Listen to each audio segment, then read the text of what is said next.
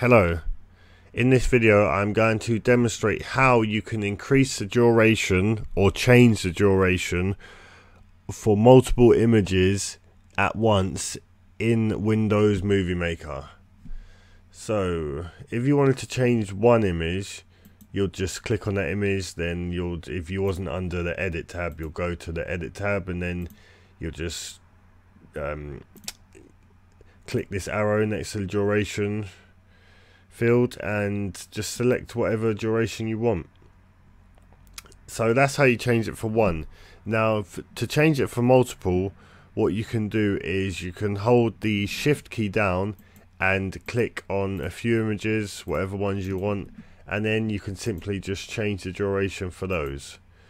So now we'll see that the duration for a few images has changed, the ones I selected, but the other ones will be the same. So yeah, that's 7 seconds still. So the ones that I didn't select are still 7 seconds, but maybe you want to change every image, so you want to set the duration for every image to the same number. So what you can do there is you can just simply press Ctrl and A to highlight all of the images and then just select the duration, let's say 15 seconds. Then that will change the duration for every image. See, they're all 15 seconds.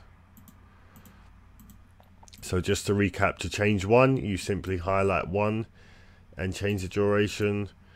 To change multiple, you'll hold the shift key down and just click on whichever ones you want to change, and then you can change those.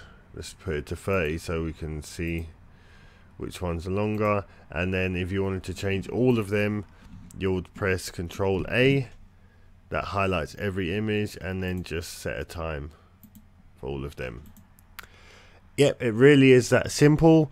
I hope you found this helpful. If you did, I'd feel grateful if you could like the video, and I'll be even more grateful if you subscribe to my channel.